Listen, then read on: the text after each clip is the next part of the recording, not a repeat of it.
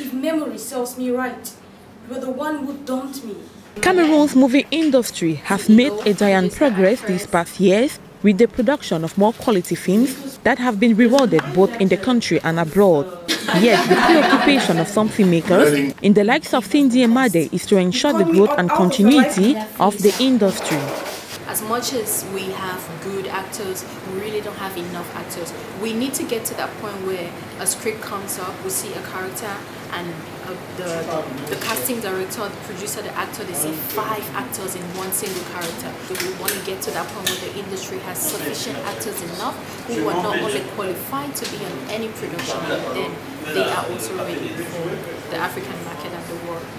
The 3-day workshop organized in Douala by Blue Rain Entertainment seeks to equip budding talents with acting techniques and also enable prominent filmmakers like Frank Raja, Sang Dilong and Missy Membabos share their experiences. The session today was on voice and how relevant voice is in acting, and so we touched a few aspects like pitch, voice itself, tone, diction, articulation, all those components that are relevant in interpreting character. The workshop, which will be holding at least twice a year, will not only train actors but will also put them in the limelight through the production of some movies in which the best will feature.